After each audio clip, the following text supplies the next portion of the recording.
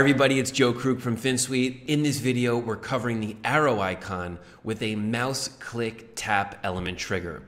We're going to be using a Webflow native slider, and we have our native slider arrows, and inside we have our Lottie icon animation. And let's see what this looks like in preview as we continue going through the slides. We're going to run our Lottie icon animation with previous and next buttons. Nice. It has a nice little custom effect to it, custom feel to it. This is totally possible just with interactions, but with the Lottie icon, we are taking less steps to make that arrow move. Before we get into interactions, let's see how this is set up inside Navigator. We have our native Webflow slider. Nothing needs to be done here with the mask or the slider itself. We have our previous button and our next button, and inside has our Lottie icon arrow. The Lottie icon itself is what's going to be the trigger for initiating the Lottie icon animation. Also note that our previous has an add-on class of left, and that's going to transform, rotate 180. And doing this is going to allow us to use the same exact Lottie icon for next and previous, the same exact interaction for next and previous, and it's still going to have that arrow moving left to right for next and right to left for previous. So a lot less steps by just applying this rotate. All right, let's jump in and see how this works. We have our Lottie icon arrow selected. It is going to be tied to a mouse click tap element trigger. And when we open up, we're going to see on first click, arrow, click and hover in. On second click, nothing. It's just a first click trigger. You can see that we are sharing the click and hover interactions with our hover example. So we're on the click example. When we get to the hover example, we're using the same exact interaction sequence here.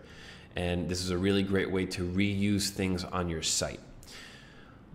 All right, let's get in. You can see that we are working with the interaction trigger once it's clicked, but the initial state is set to all elements with this class. This is an important one to make this work. So the reason it's set to all elements is to make sure that both of these have an initial state of 53%. If this was changed to the interaction trigger, it's only going to apply it to this one, and it's not a true initial state of both versions. So let's see what happens when we preview this. This one has the initial state we want. This one doesn't. And when we go and click on it, it is going to show, but we want it to be initially set to 53%. So for initial state, we're going to change that target to the other one, not the one that we started creating the interaction with. And that's going to create all elements with this class, which is exactly what we want. And then when we click, we want it to be the interaction trigger because we only want the one that we click on to be animated. We don't want all of the arrow icons to be animated when we click on one of them. So this is the exact setup we're looking for. It totally works. And with the initial state of 53, on click in 0.3 seconds, we're going to 63, which brings the arrow icon out. And then we're going back to 53, which brings it back to center. So it creates this center, move out, and then for previous, the other way. Nice, totally works.